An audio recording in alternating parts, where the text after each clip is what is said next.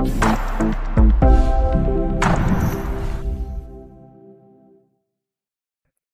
everyone, how are you doing today? I'm back with another video, and in today's video we have an Acer Predator Helios 500, and in this video I'm gonna go over how you can upgrade the hard drive, add an additional hard drive, and what are the combinations that you can have in here, and so you guys can upgrade, increase, or replace yours if you want to.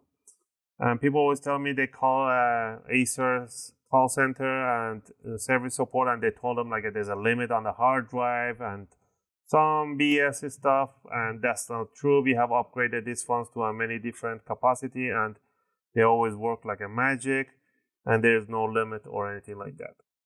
All right, just remember, once you upgrade the hard drive, or at least you upgrade your SSD drive, which you have your Windows, on the new drive you will not have any operating system.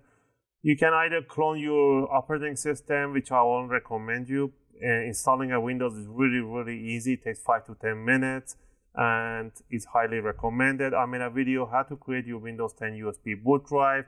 I made another video how to install it on your laptop. It's really easy. Follow my installation guide to get the optimum installation so you don't get those bloatwares. Anyway, for this video, I'm just going to show you guys how to swipe and the combination that you can have.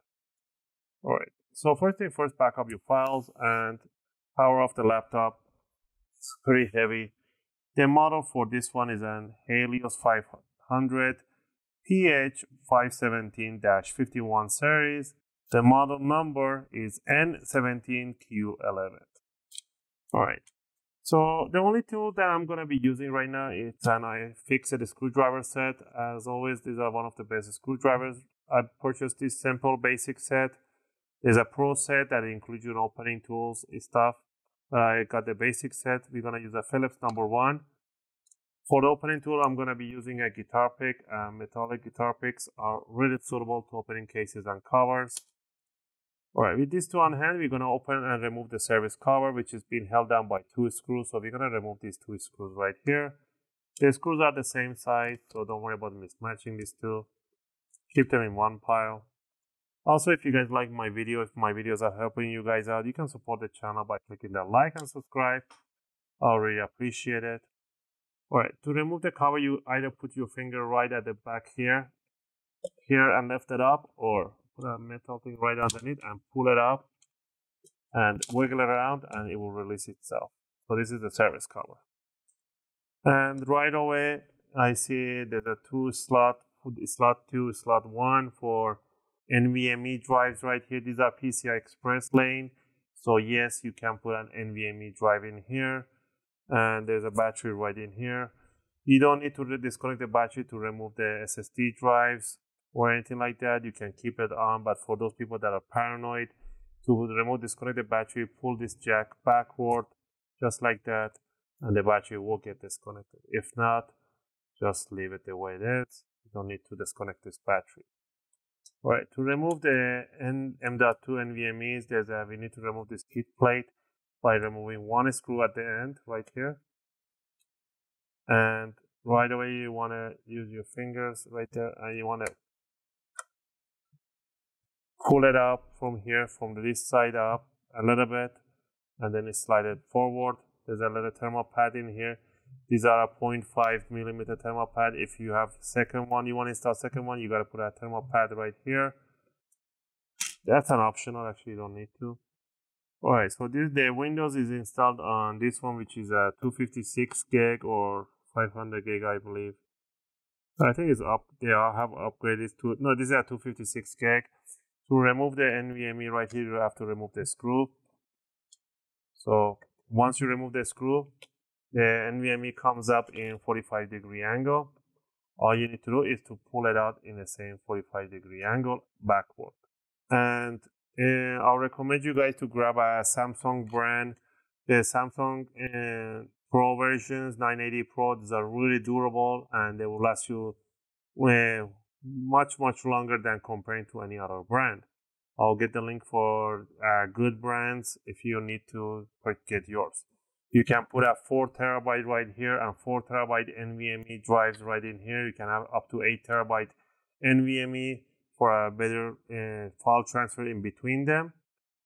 To put the NVMe in here, you want to bring it down in 45 degrees towards the jack and push all the way towards the jack, and then you want to push it towards the bottom casing and put the single screw right at the back. Make sure the screw hole is really nice and snugly right there. They do provide you the second screw for the second hard drive that you want to plug in right there. So there you have it. And if you want to plug in the second one, let me see if I have another NVMe over here. There's one here for demonstration, so you can put the second one right over here. I forgot to remove the screw first, and then you can have it right in there. So pull it out. Right. You want to put the heat spreader. You want to put the end of the heat spreader right at the back of the there, and you want to bring it down.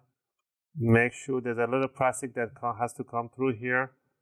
Has to come so it can sit down flat.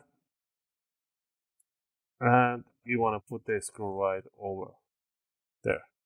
So you can have 4 TB, 4 TB for a better file transfer. Now another mechanical drive in here is right over here. To remove it, you want to lift up the battery from the back side, slide it towards yourself and bring it up.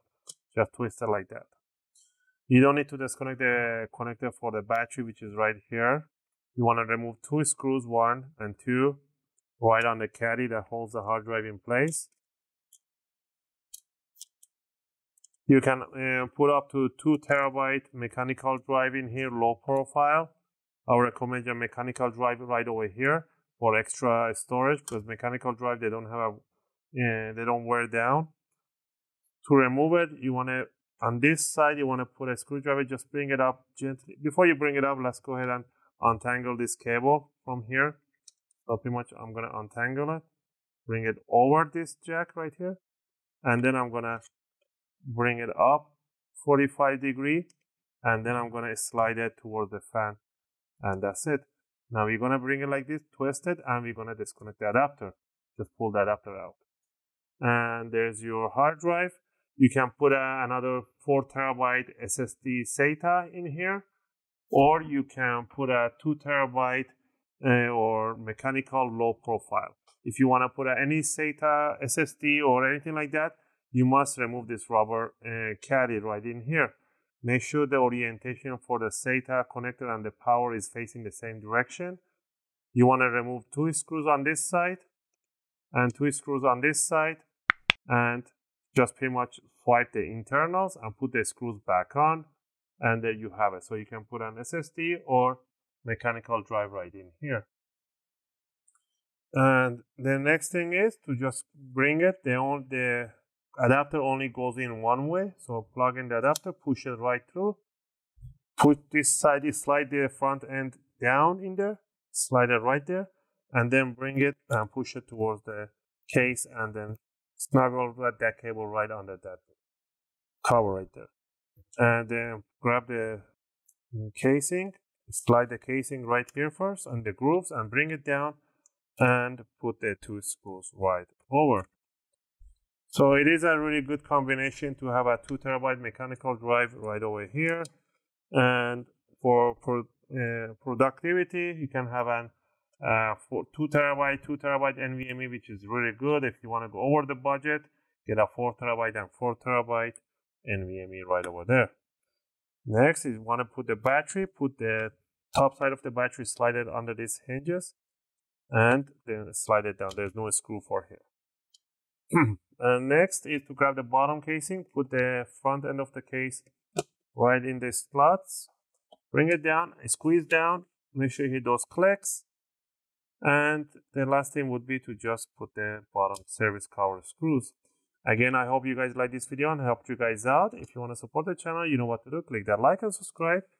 And if you have any question or request, feel free to leave them in a video comment. I'll try to answer them as soon as I can. As always, thanks for watching, and I'll see you guys in my next video.